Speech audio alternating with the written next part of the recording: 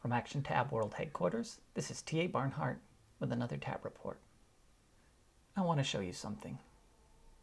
This is a website sponsored not by environmental groups or recyclers.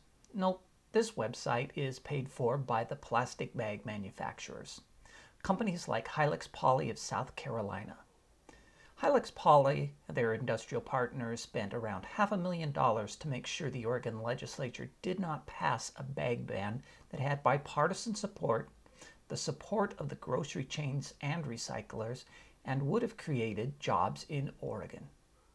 To be completely clear about this, Hilex Poly spent $500,000 to ensure Republican co-speaker Bruce Hanna did not allow the bill to come to a committee vote, even though it had passed the Senate and possibly had majority support in the House. Hilex Poly also spends millions to prevent any city or state from taking meaningful action to reduce the use of plastic bags. They've sued numerous cities and municipalities in California, including Oakland. So far, they've either won those suits or they've forced cash-strapped cities to give up these costly legal fights. They sent a small army of lobbyists to Salem to protect their corporate profits in manufacturing jobs. Jobs that are in Texas, not Oregon. And they pay for websites like this one. Again, have a look. And what do you see? Or rather, what do you not see? Consumers, businesses, recyclers, retailers. What about manufacturers? Hilex Poly produces bags by the billions, and they expect the rest of us to clean up their mess.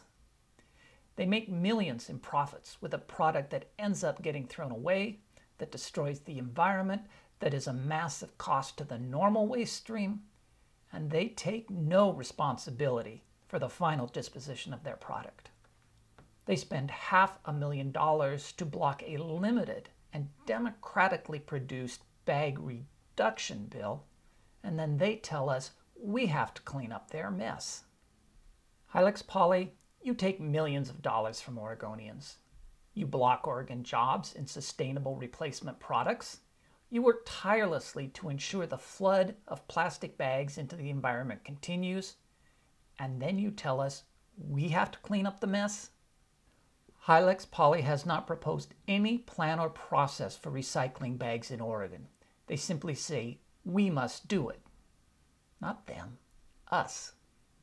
Starting in Portland, we're going to tell Hilex Poly that if they want us to recycle their bags, we'll do that. And we'll do it in the smartest, cheapest way of all. We won't use the damn things in the first place. For the Action Tab, this is T.A. Barnhart. Goodbye.